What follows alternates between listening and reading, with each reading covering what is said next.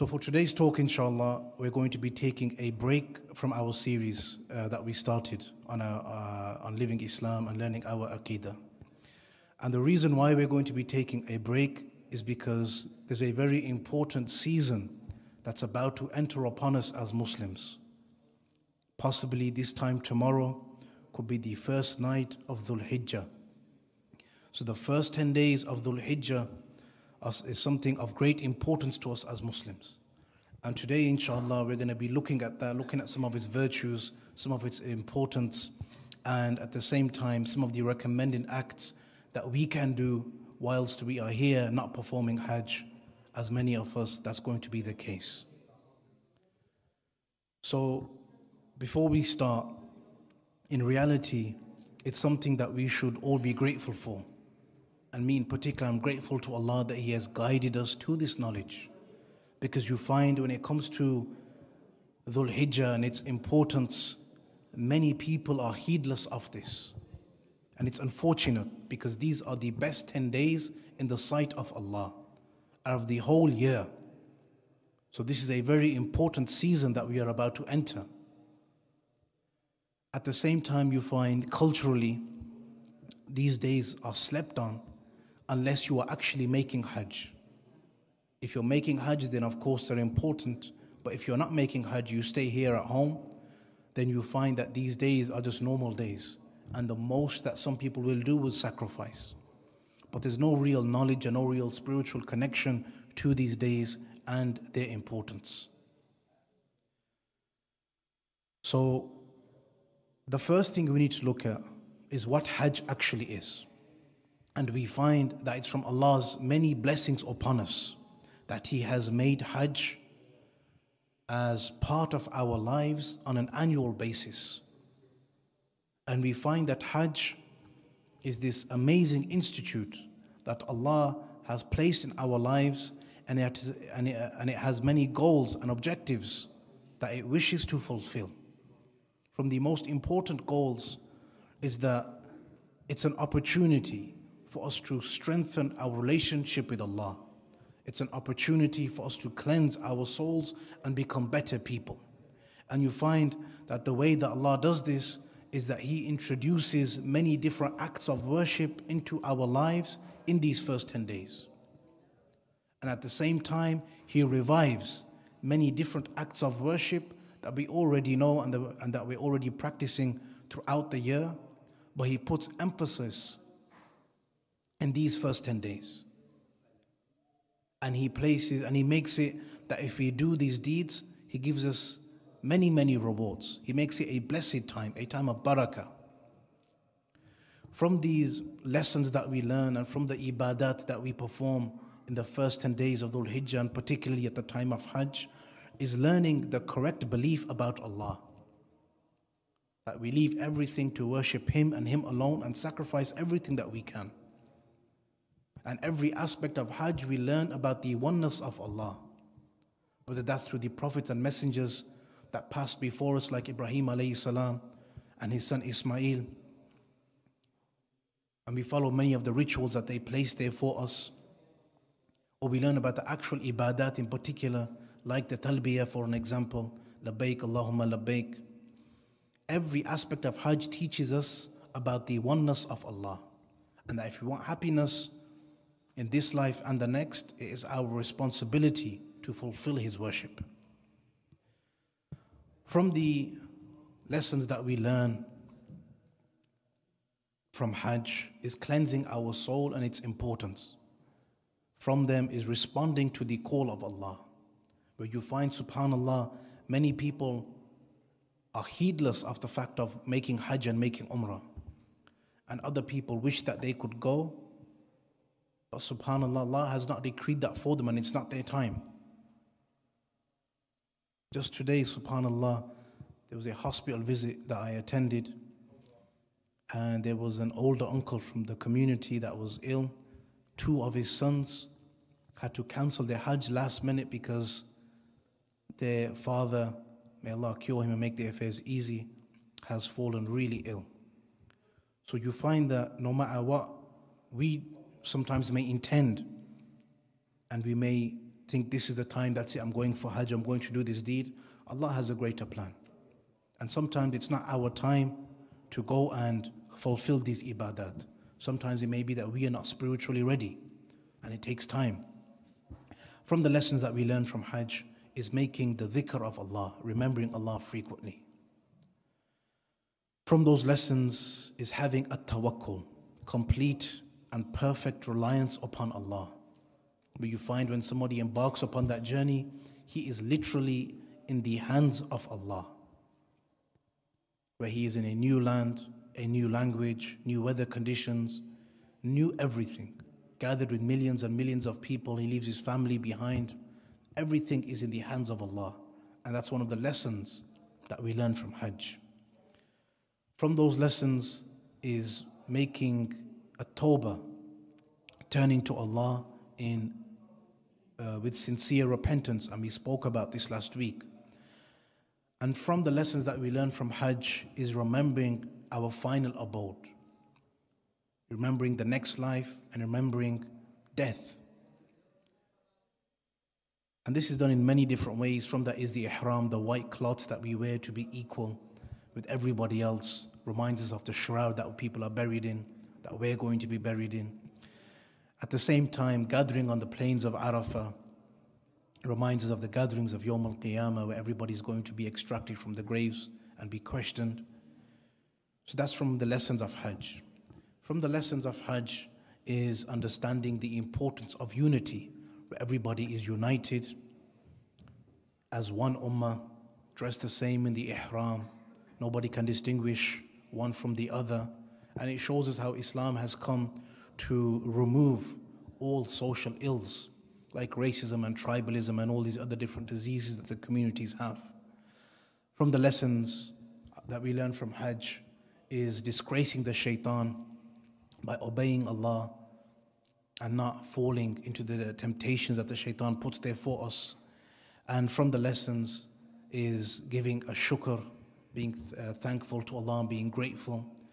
And from the lessons of Hajj is sacrifice, where we don't just sacrifice and slaughter the animal, but we sacrifice our desires and our whims and that which we wish for that which Allah has decreed for us. It's also important for us to understand that from Allah's attributes is that He creates whatsoever He wills and He chooses whatsoever He wills. He creates whatsoever He wills and He chooses whatsoever He wills. Before we understand what this means, we look at where this comes from. It comes from the ayah in the Quran where Allah says, وَرَبُّكَ يَخْلُقُ مَا يَشَاءُ وَيَخْتَارُ, that your Lord, He creates whatsoever He wills and He chooses whatsoever He wills. So we learn from Allah's attributes is that He chooses whatever He wills. What does this mean? Who can explain what this means to me?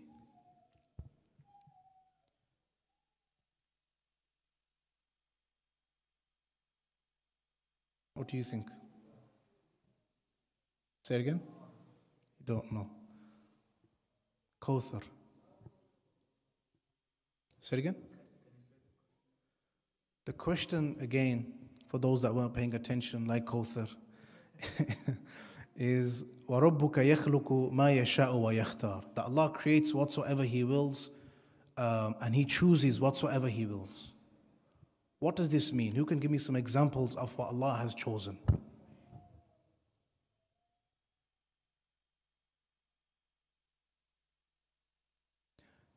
He chooses when you go, He chooses certain people and when they go for Hajj. Excellent. What else? Kawthar.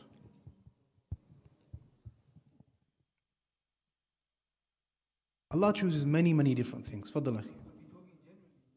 Generally. Yeah, okay. So we find that Allah chooses many different things. He chooses certain people, like the prophets and messengers from the whole of mankind. And He chooses them to be the best of mankind and and He leaves the example for us to follow and try to emulate to the best of our ability. At the same time, He chooses them, the people who speak on His behalf and relay the divine messages to us. right? He chooses people in the sense that He has chosen us to be alive, and He has chosen for us to have this ability to gain this reward. He chooses certain places. Before that, we find, subhanAllah, there are many people that were preparing to go for Hajj or preparing to do ibadat here at home for the first 10 days of Dhul Hijjah. And Allah decreed that they're not going to see Dhul Hijjah, they're going to pass away before that. So just the fact that we are alive and He has given us this opportunity to benefit from these days, then this is something which we have to be grateful for and make the most of. At the same time, Allah has chosen certain places, like Mecca, for an example. He has placed Masjid al-Haram, His house there, and the sacred masjid, and whoever prays one salah there is like praying how many? 100,000 anywhere else. 100,000 anywhere else. He has chosen other masajid and made them the best places. Made them the best places on this planet. And He has given them that great virtue of being called His house, where its purpose is to establish His worship in many different ways, to serve the local community, where He's actually worshipped, the people gathered together to worship Him with salah and Jummah and other than that. So Allah chooses whatsoever He wills, and He gives that thing worship, a virtue. Another example of this is sometimes Allah chooses times and He makes them virtuous, like the time of Jummah, the best time, the best day of the entire week. Other times you find Allah chooses months, like the month of Ramadan, and He has made that the best month over the 12 other months. We find that Allah chooses nights, like He has chosen the night of Al-Qadr and made that the greatest night of the entire year. Like this, Allah has chosen the first 10 days of Dhul Hijjah. He has chosen the first 10 days of Dhul Hijjah, which we may be entering upon this time tomorrow. Could be the first night of the 10 days. And He has made these days the best days, as we're going to come to learn, of the entire year. One of the reasons why this is, who can tell me? It's the time of Hajj. What else?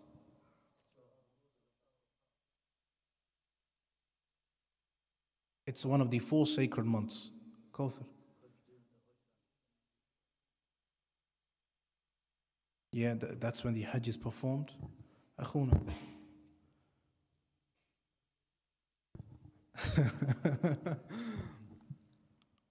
The question is, why is it that Allah has chosen these 10 days to be the most virtuous over the rest of the days?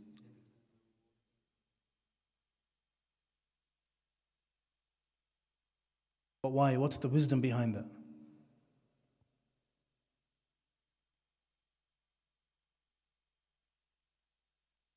One of the reasons that scholars give, and that's correct as well, one of the reasons that scholars give is that it's the only time of year that the 5 pillars of Islam are being acted upon at the same time. The only time of year.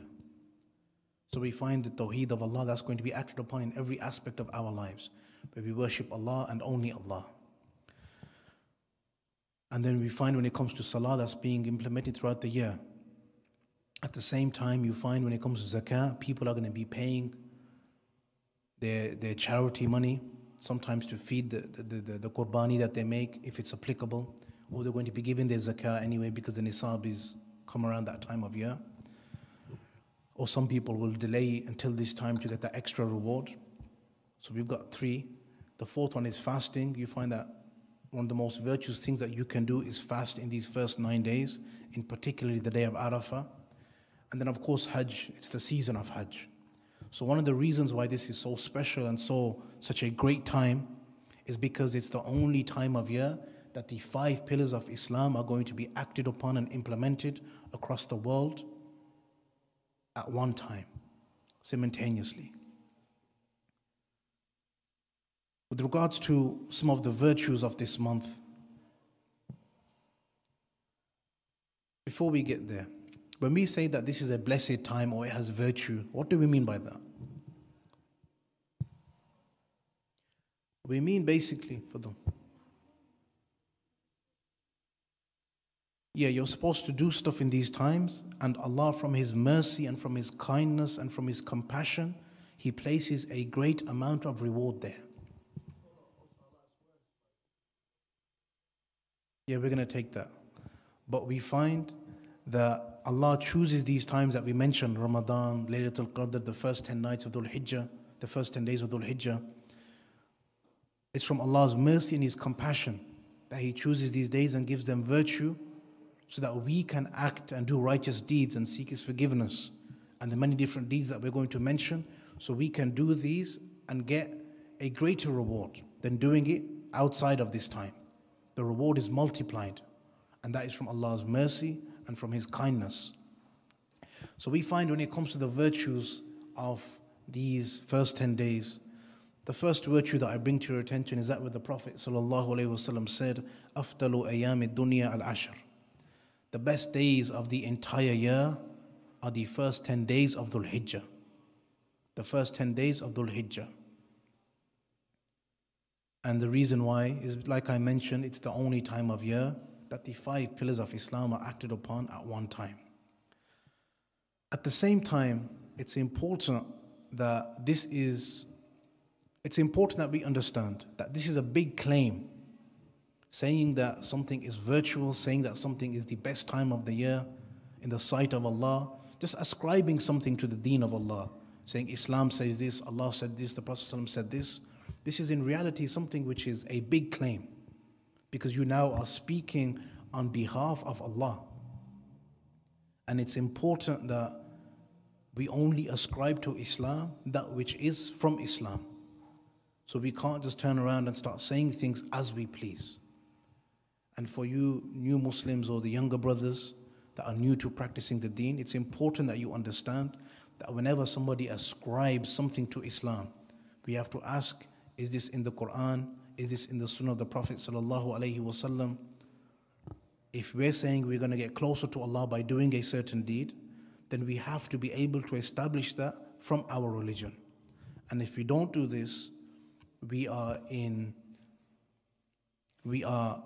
choosing for Islam to be forgotten in its true and purest form.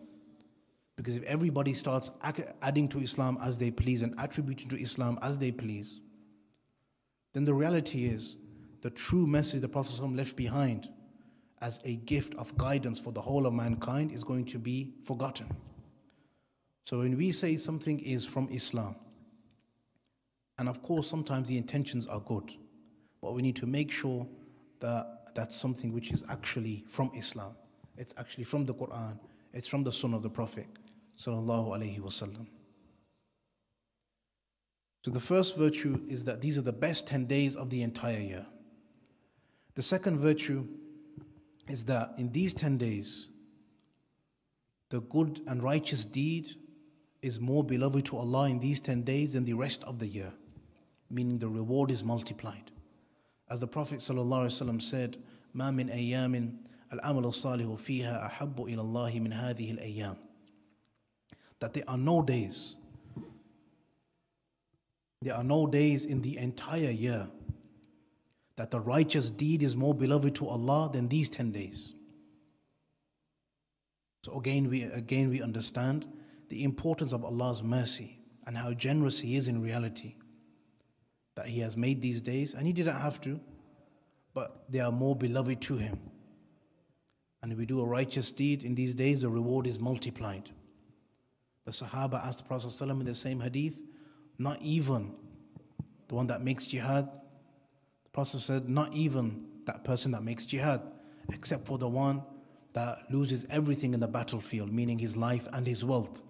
He's the one that can come close to this reward, showing us the great opportunity that we have in front of us.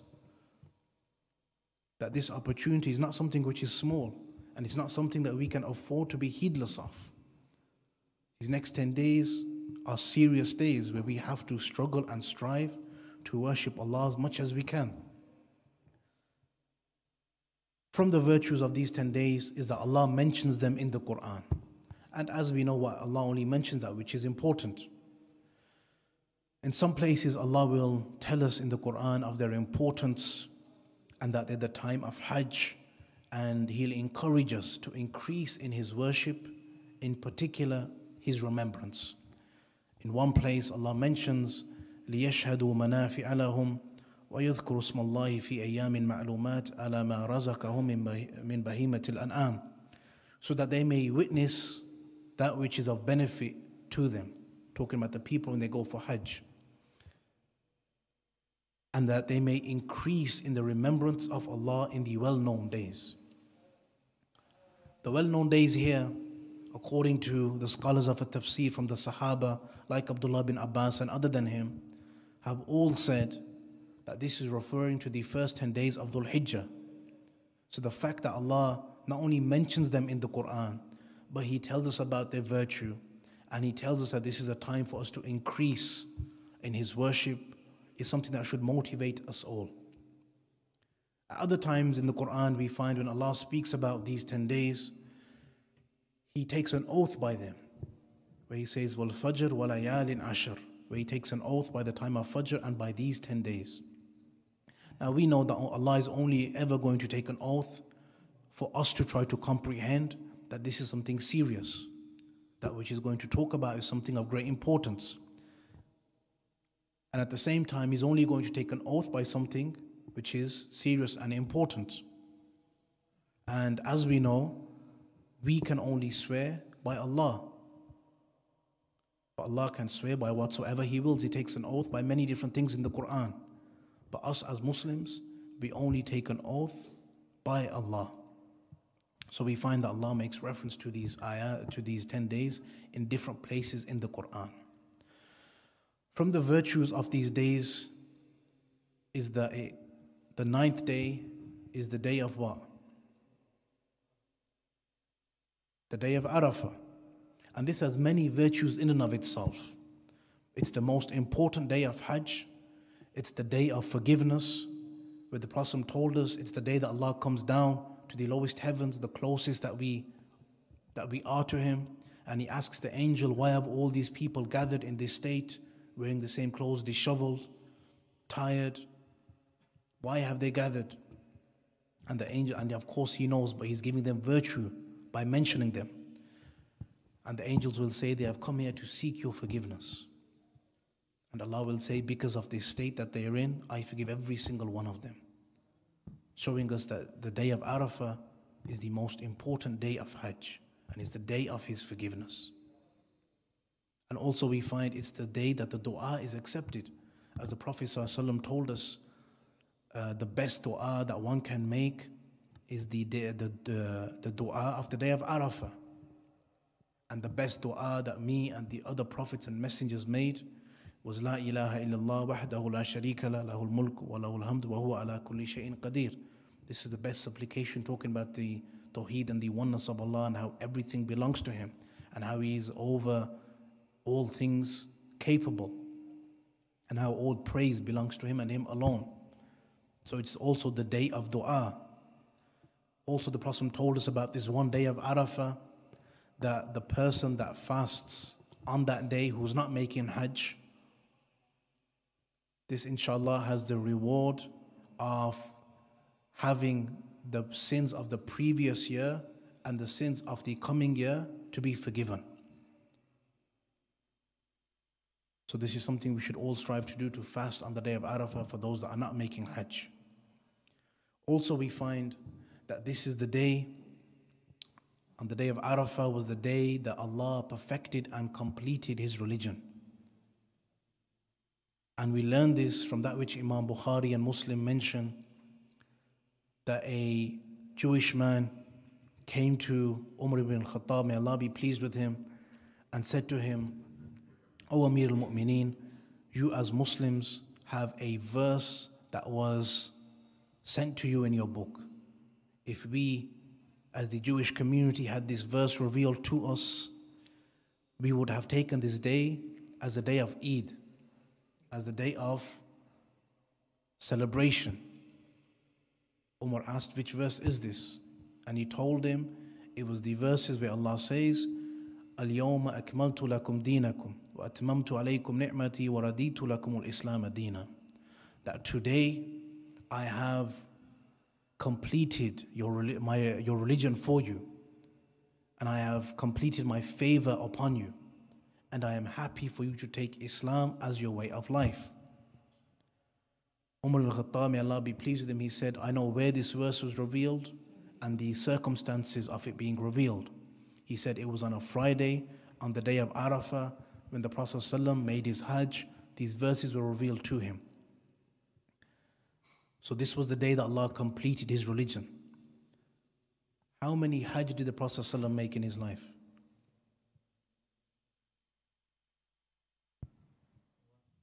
He made one Hajj. What year was the Hajj revealed? What year did Hajj become part of Islam? Final year. Anything else? Anything different?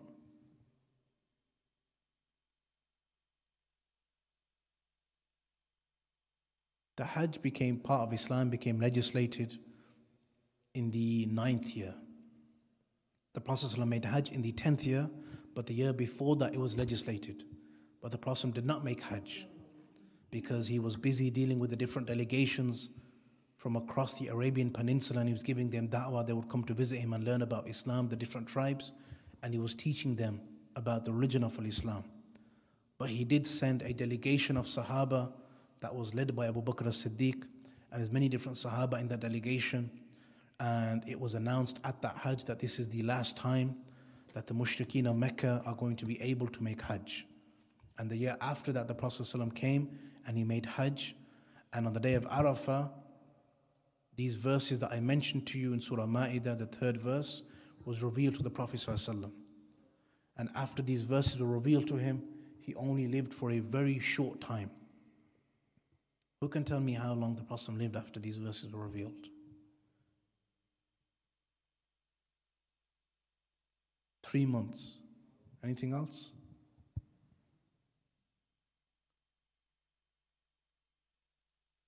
It was 80 days. Prophet passed away 80 days after this.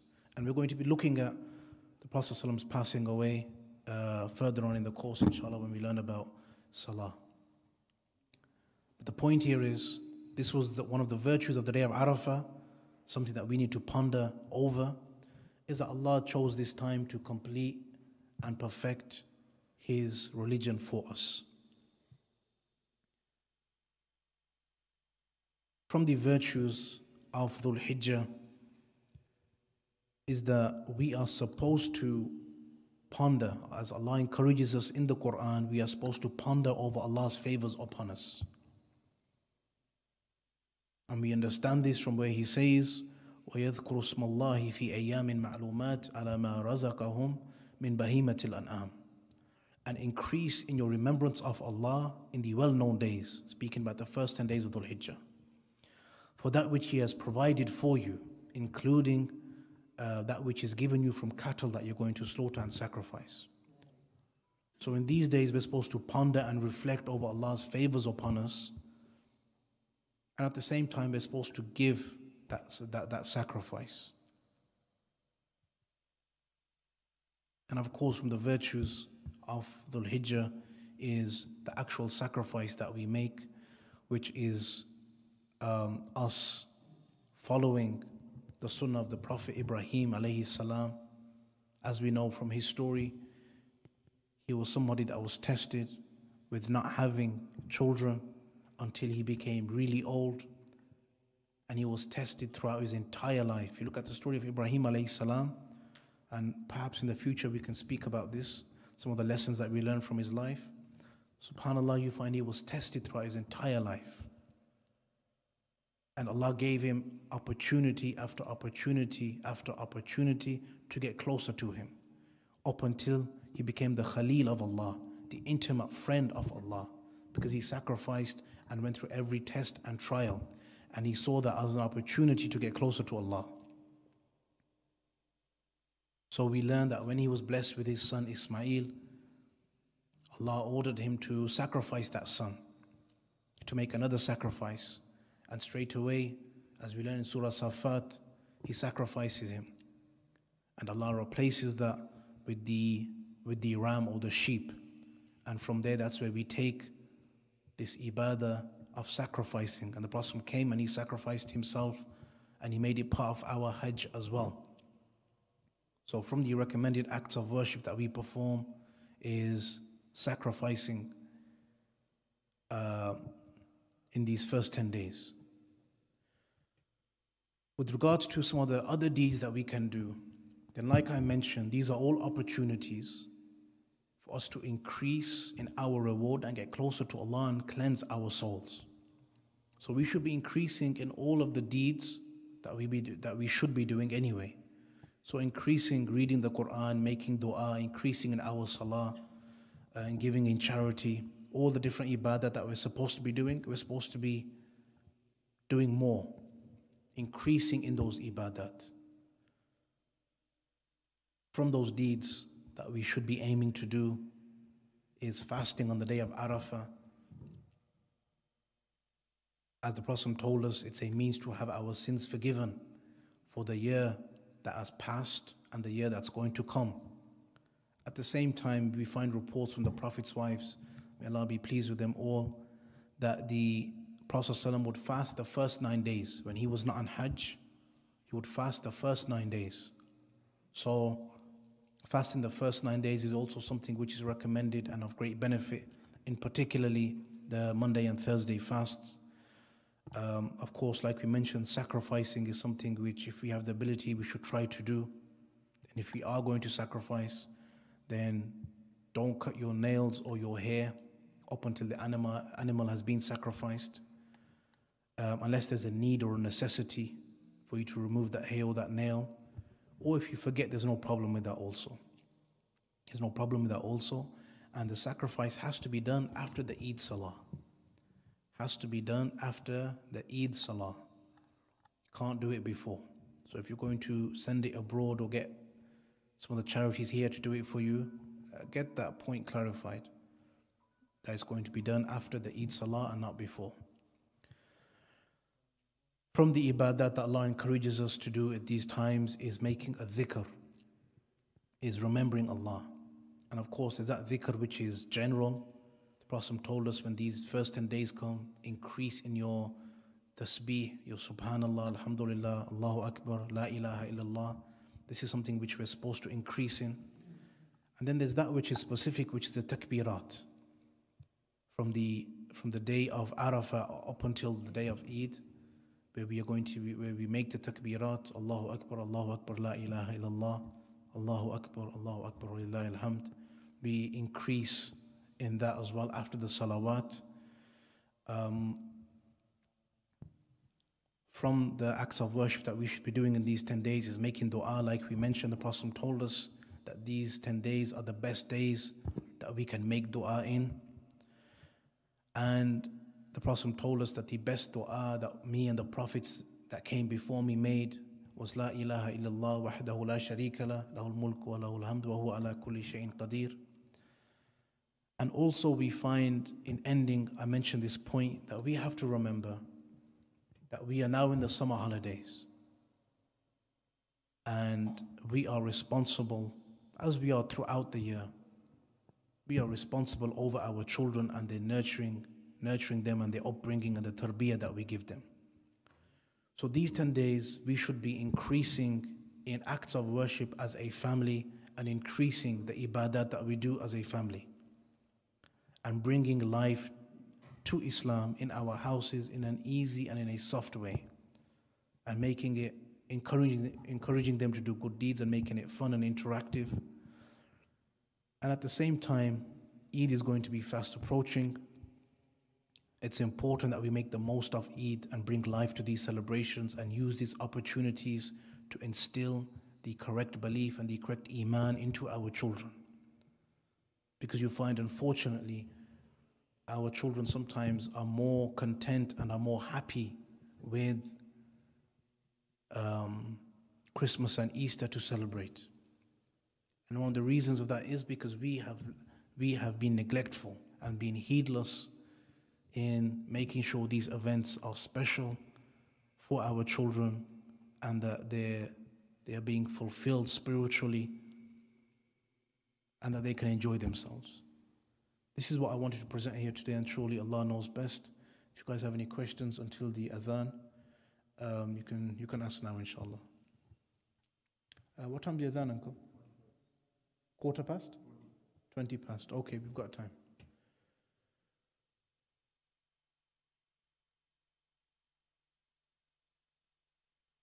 Say that again, sorry.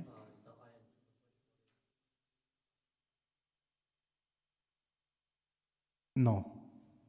That's talking about Surah Fajr, wal Fajr wa layalin ashar, is talking about the first 10 days of Dhul Hijjah, as Abdullah bin Abbas and other Sahaba mentioned. And Allah knows best.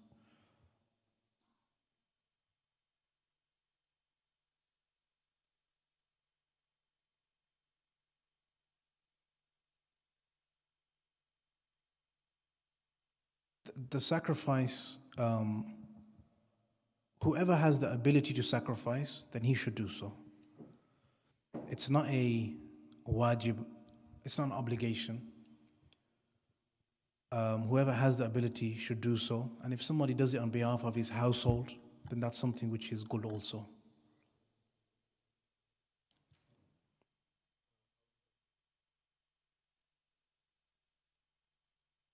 I mean, what I mean by able is you have the financial means to do so. Say it again? No, the person himself will know if he's financially capable of sacrificing. I mean, in this country, we're not going to take the sheep to our houses and slaughter it ourselves. What I mean by able is financially able, that he has the ability to spend, give it to one of these charities, if we're going to do it here or do it abroad.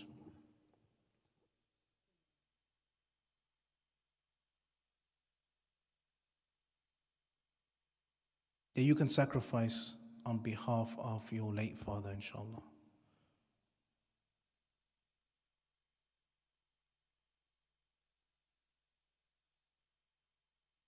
With regards to which one's better, sacrificing here or sacrificing in another country, the Prophet ﷺ himself would sacrifice in his own region, and he ﷺ would keep some of the meat for himself, distribute some to the close neighbors, and then he would also give to the poor. The reality is,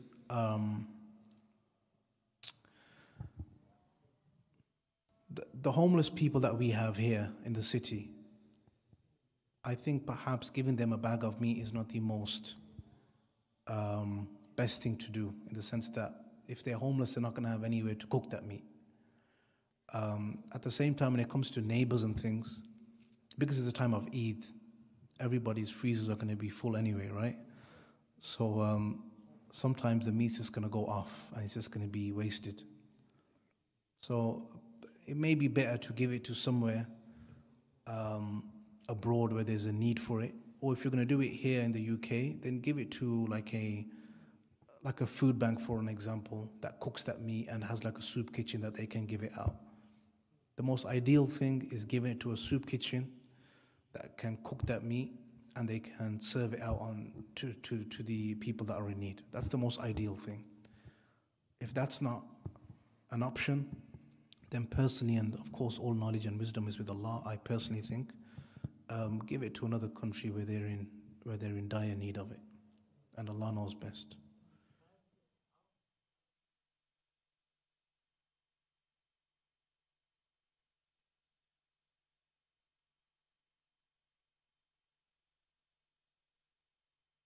Al-Fadl Tazid.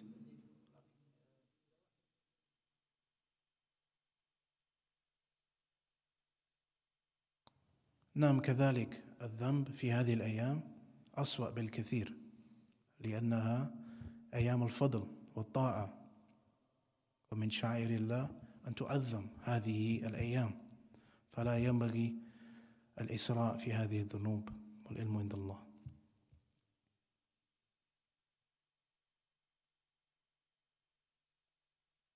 Okay, we stop here. For them.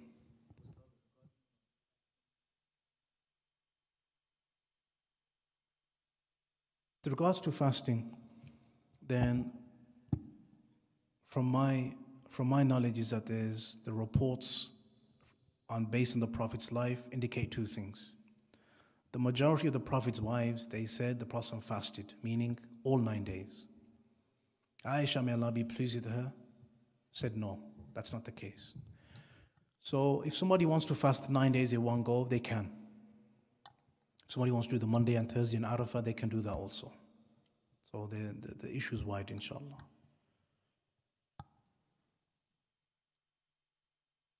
The next week.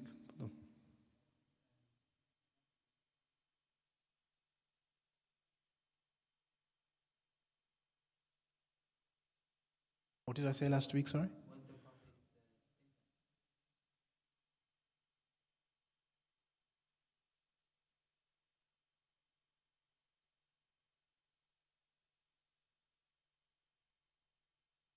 I don't remember saying that. Yeah, I don't think we discussed. With regards to the prophets and messengers, then they are ma'soom, they are faultless and sinless. With regards to when it comes to conveying the risala, yeah, they don't make any mistakes with regards to that.